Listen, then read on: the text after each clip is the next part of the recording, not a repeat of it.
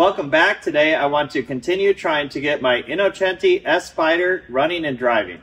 Last time I tried to get it to run off of the fuel tank, but the line and tank are clogged up. That's why the bonnet is open right now, because I have a little fuel jug hanging from it supplying fuel to the car. Let's get to it. This is interesting. Coming out of the fuel tank, it looks like there's a little hose that's been put on there that goes to that pipe. So I'm not sure why there isn't a hard pipe that goes directly into the tank. So I'm wondering if there was a problem here before and then someone replaced a little section with the hose, but I'm not really going to know until I get this apart. So I'll try to remove this hose. I'm sure that I'll have to destroy it to get it off, and then we'll see what's underneath there. I have that hose cut now. It definitely is a hose that was connected to a pipe, and nothing's coming out of it. So my first issue is going to be unclogging the tank and letting the fuel flow out of that. And then after that, we can worry about whether the fuel line is clogged up or not. If I want to drop that fuel tank, I'm going to have to lower the car and disconnect some things in the trunk first. The metal tube coming up from the floor of the trunk is attached permanently to the fuel tank. So I will have to remove this fuel neck and hose right here in order for the fuel tank to drop down out the bottom of the car, because this pipe right here is going to come with it.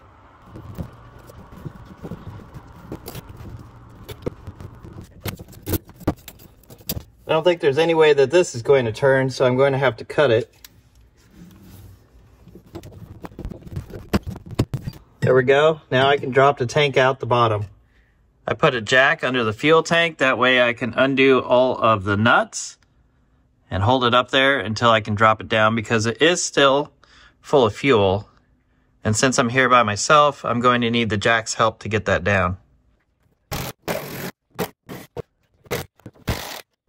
One of the studs broke when I tried to take the nut off of it, and another one is spinning, so someone must have already replaced that stud with a bolt. So I'm going to have to hold it from inside the trunk. I'm going to have to try to reach up there and spin it down here as well to get it loose. So this one actually has not been replaced with a bolt. It's either not stuck to the floor anymore, which is allowing it to turn.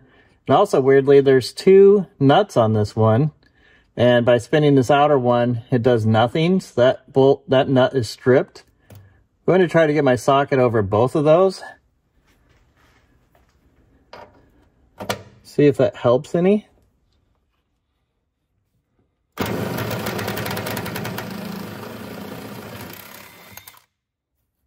can turn it by hand.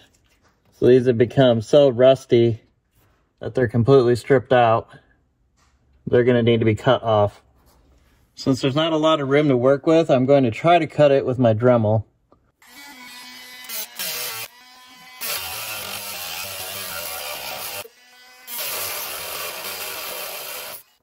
Made a pretty good cut on it from this side. I may be able to just open that nut up now and get it off. I think I'm going to make another cut on this side real quick.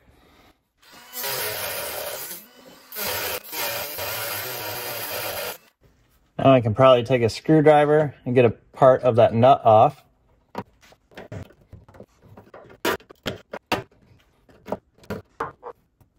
Bring it around, make another cut.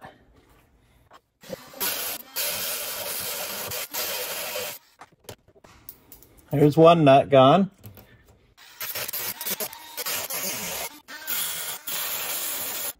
Having trouble getting to the nut because it's so far close to that fuel tank.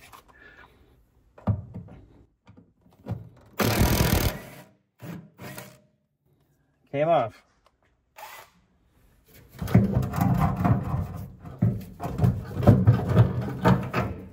So this over here, feels like something over here is holding it. Looks like it's catching on the spring here. So it's going to be a bit of a technique. I'm going to have to drop it just enough to come off the studs on this side, then move it over this way so it's not catching on the spring.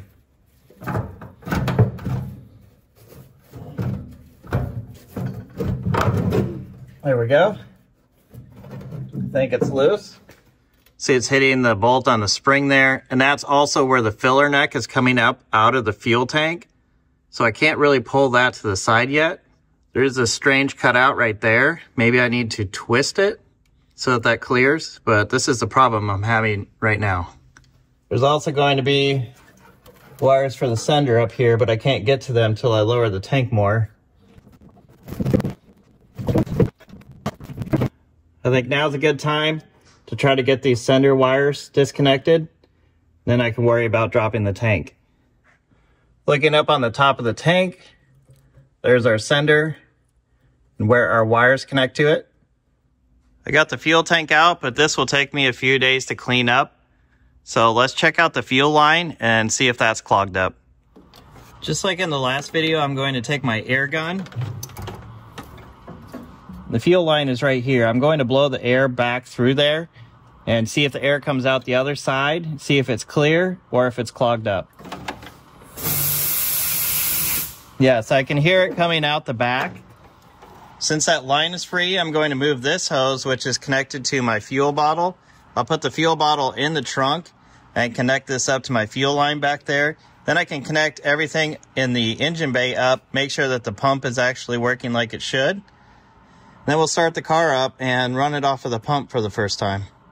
I put the hose from the bottle running down through the floor where the original filler tube was, and it's connected up to the fuel line now.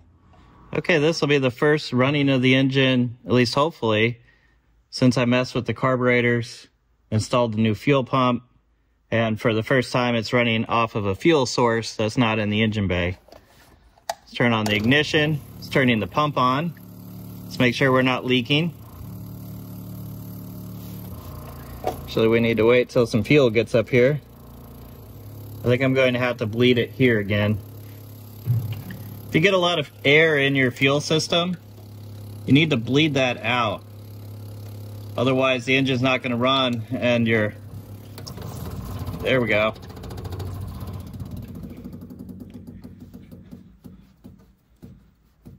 Not going to get your carburetor filled up with fuel.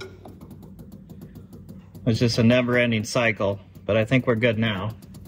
Let's see if it starts. Wanted to.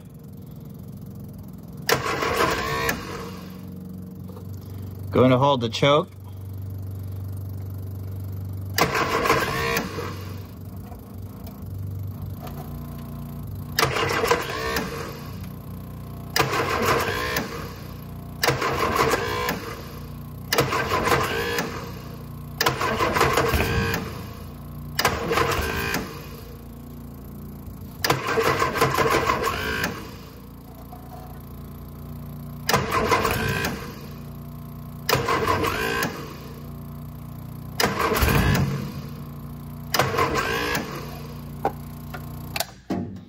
I'm going to hit it with a little bit of starter fluid just to get it to click off.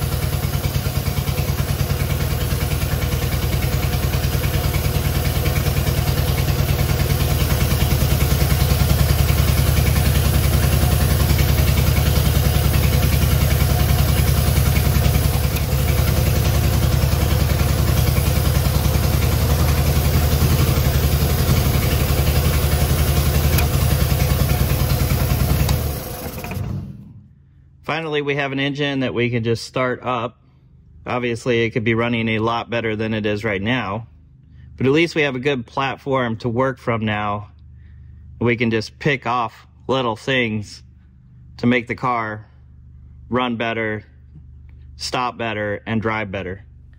That's going to be it for today. It seems like this project is taking a long time, but there's a lot of little things that crop up that you need to take care of. I'm really excited to get this car to the driving stage because I'm tired of pushing this thing around. So if you want to see more videos on this car, comment below and click subscribe.